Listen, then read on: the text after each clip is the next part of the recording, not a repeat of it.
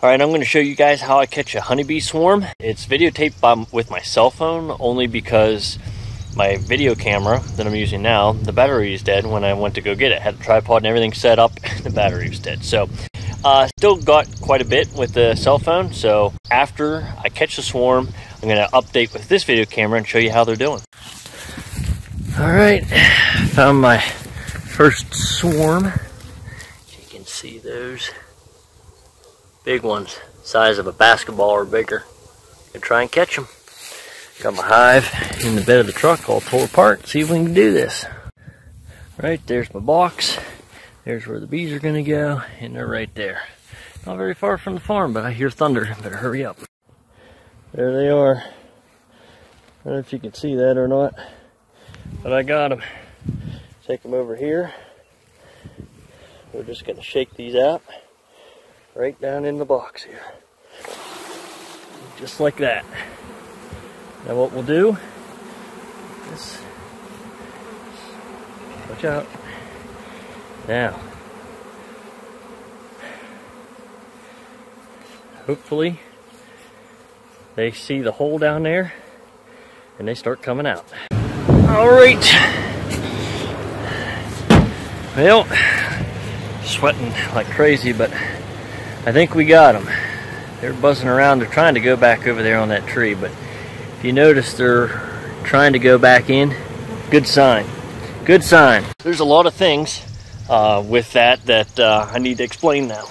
So we're going to go to where I keep the bees, actually right here in the middle of the barnyard here. Cows are in here now. I've got a horse in here, but it's surrounded by electric fence, so not going to have to worry about a bear. And this is the old scale house. Kind of crazy. I don't know if these scales are worth anything, but there's the old scales from, man, those are back from probably the 30s or 40s or something. And you can see down there where right there's where they all link together, but I have them right here in the actual scale house, and I use this because sometimes the cows like to get in here and there. You can see the bees and my box and how I have it all set up. Probably somebody's already thinking, why did you wear a bee suit? You know, you could have did that without a bee suit. Yeah, I could have. Picking up a swarm, I don't know whether they're an aggressive swarm. Super, super hot. Sometimes when it's almost ridiculously hot, they don't like to be messed with. So I was just, really didn't feel like messing with an aggressive hive if I was getting an aggressive hive. But I'm telling you, I probably could have not worn anything that day, because this is a really great hive swarm that I caught, because I'm right-handed. They're blowing right past my face to come into the hive. And you're going to see that this is the way the majority of the bees are in the area. And once in a while you will get something that is aggressive, but you're going to see how I can get right into this hive and mess with it. So I do this sort of for a hobby. It's why I haven't videotaped much of it. I dabble in it, I guess you could say. It's the only hive I have. It's a Warre Hive. So I'll show you more about this. So let's get up in here. Okay, so we have the bees going in and out of the hive. I'm not seeing any bees actually fanning the hive out. I think there's somewhere back in there. You can't, there's one right there. You can see it back in there. And what that bee's doing is it's using its wings to try to push out the hot air. Bring a little bit of airflow through the hive to cool them down. It is about 86 degrees out right now, but let's go back here and I'll show you what the back of this looks like. And this is a Warre Hive from Sweet Valley Hives.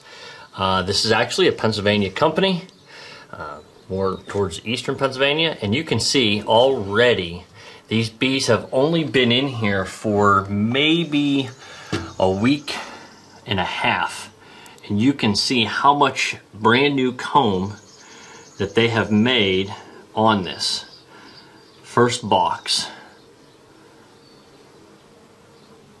Now the reason why you see some old honey and comb here is because my last hive did not survive the winter. I had it for a few years and don't know what happened. They had lots of honey, but I'm not sure what exactly happened. So we can go down to the next box and see what they're doing down here.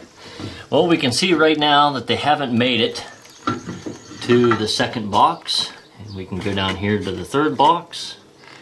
And we can actually see right outside. We can see them. You can see those bees. And there you can see those ones that are fanning out the hives from the inside. We're actually looking from the inside out. So that is this hive is really cool because you can observe the bees and what they're doing as they're doing it. The other thing about this is there is this, what they call a mite board. So we pull this out and you can see, now this is basically a board that you would maybe like spray with, it's pretty much like corrugated plastic or whatever you want to call it. And what you do with this, you put a little bit of cooking spray on here and then you can go through and you can see, if you look real close, you can tell if there's any mites on from your bees. Mites are a big parasite that kill a lot of bees. You can also check out the pollen, notice things of where they're getting stuff from. And usually I just open this up and I just kind of wipe it off like this.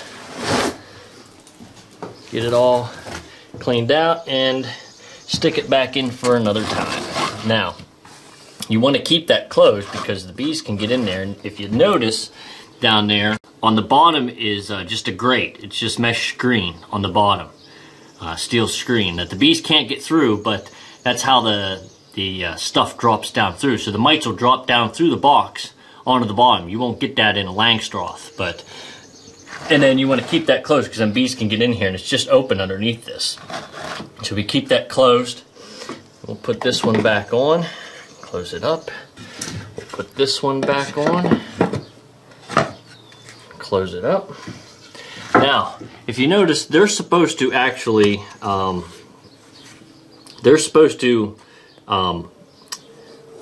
right onto the little back window here, and that's okay. So when you take the hive, the frames out, they're free-forming frames, which means like a Langstroth hive, you have the wired frames that you would use in an extractor, and you can't use an extractor with these frames. They're free-form frames. So this is to try to replicate what the bees would actually do naturally in the wild.